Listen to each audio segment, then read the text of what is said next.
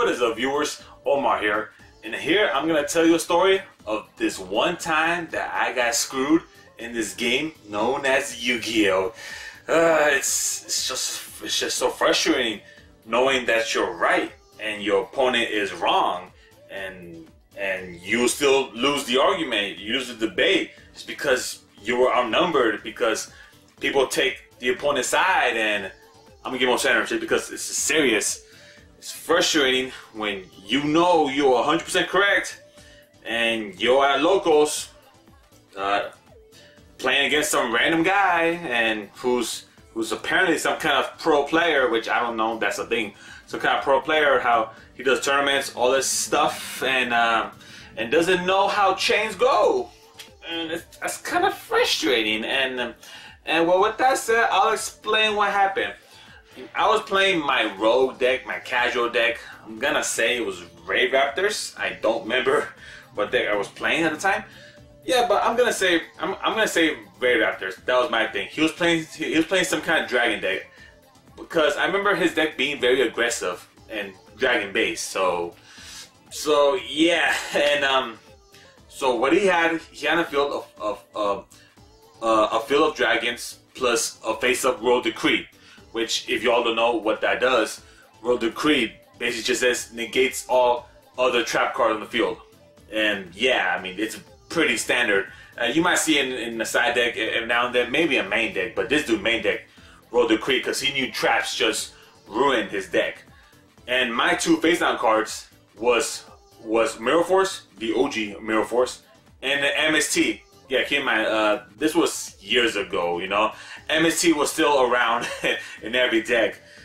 Too bad it's been kind of crapped out. I mean, I still think it has its uses, but it's been kind of crapped out, unfortunately. But yeah, so I had my field some monsters to, I guess, defend my life points, just so I wouldn't lose that turn. He went and he proceeded to attack me. I mean, obviously, he doesn't care if I have a face down Mirror Force, only because he had a face down World Decree. So obviously that didn't matter to him. But then as soon as he attacked me, as soon as he declared his attack, I activated my Mirror Force and then chained my MST, targeting his World Decree. Now, for all of you that don't know how this resolves, Mirror Force is chaining 1 and MST is chaining 2. Therefore, chain resolves backwards. MST destroys World Decree, and then Mirror Force will just destroy his field of dragons, just because World Decree is, because as soon as Mirror Force resolves, World Decree is no longer on the field. So boom, there you go. Field open. I'm now. I remember this point in time, I had a handful of cards that could make a push and just go for a game. Just like, yes, I got you, sucker. But no. But then my opponent then argued with me, saying how I couldn't even activate Mirror Force to begin with because of World Decree, which World Decree doesn't negate. World Decree doesn't prevent me from activating trap cards. It just negates them during resolution. Which, yeah. Now, for those who don't know, the best card I can describe this is probably a card like Jinzo, which I mean, obviously I can't see Jinzo in this video, you know. I can't do magic right now, but I'm pretty sure Jinzo says that trap cards can be activated, period, which is different from World Decree. I mean, Decree states that trap cards are only negated. It doesn't prevent me from playing trap cards. So we went back and forth. His dude called his friend. Keep in mind, like, back then, now, I mean, I don't really go locals anymore. But back then, when I did go locals, I was more casual. Like I wouldn't enter the tournaments, the kind of stuff. I mean, I'll still play amongst people. Like, don't get me wrong, but I was more than just to hang out. It was basically my hangout spot back in the day. What I would do is just talk to friends, hang out, talk about other stuff, and play a card game here and there, trade. You know, just that sort of thing. So this dude came up to me playing. Yeah, whatever, I'll play. I haven't said no to a game, because whatever. If I get crushed, then who cares, right? And if I win, It was good.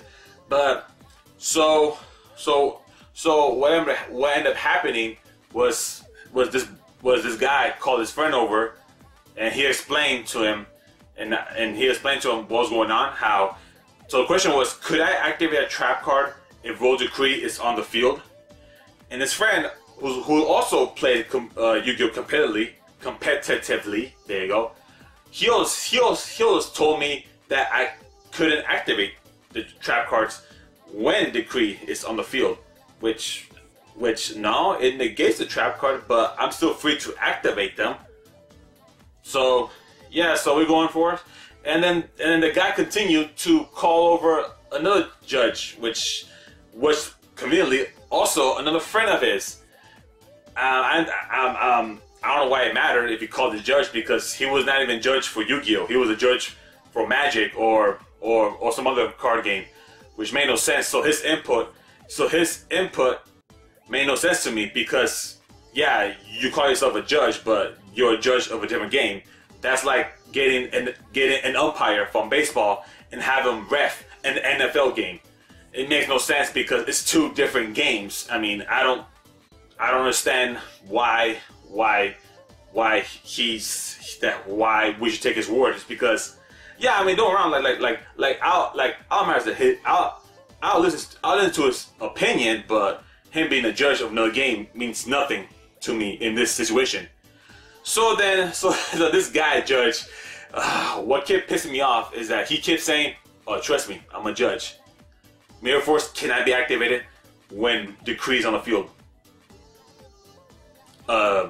Trust you, you're a judge. I mean, I don't know. I don't know what kind of Judge Judy you are. I mean, but that makes no sense to me. So what happened was I was the only guy.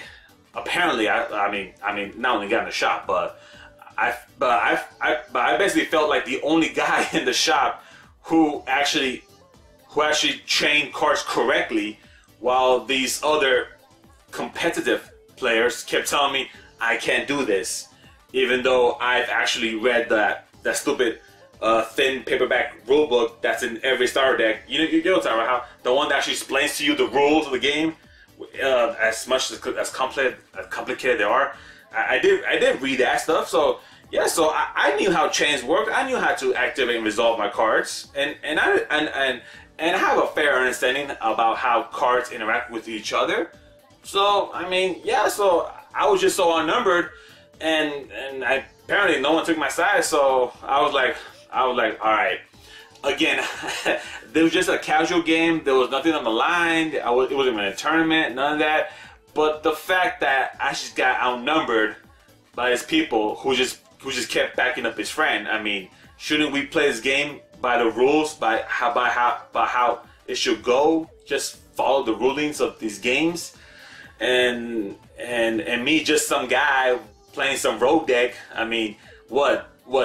Can't I know the rules of the game? I mean, it's weird. Yeah, even though I don't own every expensive card out there, and to be fair, if I do pull those from a box, which I did in my Dark Service video, you should go watch that. Yeah, I mean, I'll sell them off, because hell yeah, profit, money, buy some other stuff that I will want to get, invest in cards that I actually want for myself, that I actually think are decent, and just people just it just really frustrated me that they keep saying Decree prevents me from activating trap cards, even though Decree doesn't say that. Decree just says negates the effects, not prevent activation or can't activate or something along those lines.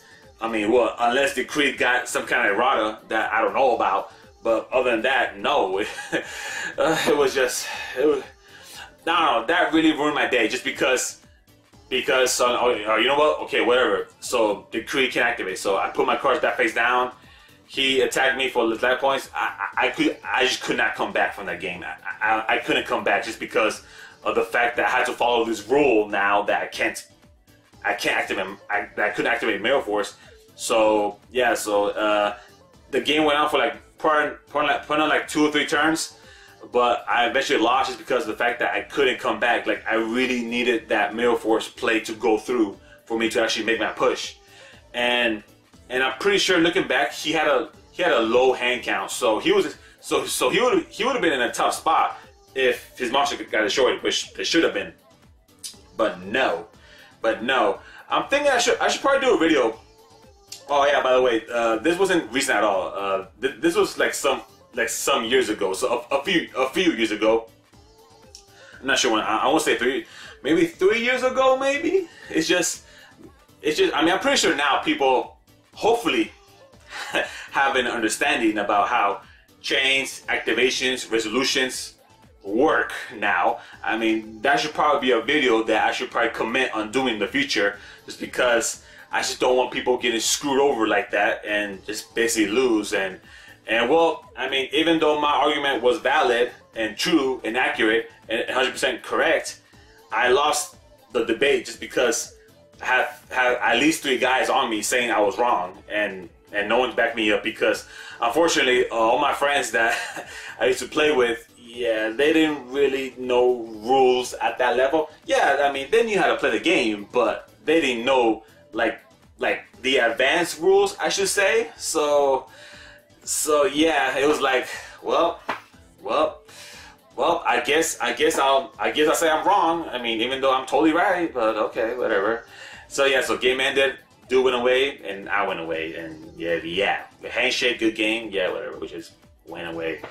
It's just so frustrating. So yeah, so that was one time that I got screwed over in this game of Yu-Gi-Oh! All because of these people who apparently had higher credentials than me, would tell me one thing, and because I was just some guy that just walks in the shop, just plays some random stuff, I must not know what I'm talking about. I must not know my rulings. I must not know nothing. I must be just some noob, even though I've been playing this game for at least 10 years or more than that, and I do follow the game. And it's just like, well, I mean, I'm a scrub. I must be a scrub. I must be a scrub. So it's like, it's frustrating. It really is. But yeah, that was one time of me getting screwed. Name me something one time how you got screwed one time, either in a game, in a trade, or just however, just screwed in life, basically, because Yu-Gi-Oh is life, and if you get screwed in Yu-Gi-Oh, you get screwed in life. So yeah, there it is. I'm done. I'm out of here. See you next time. Peace.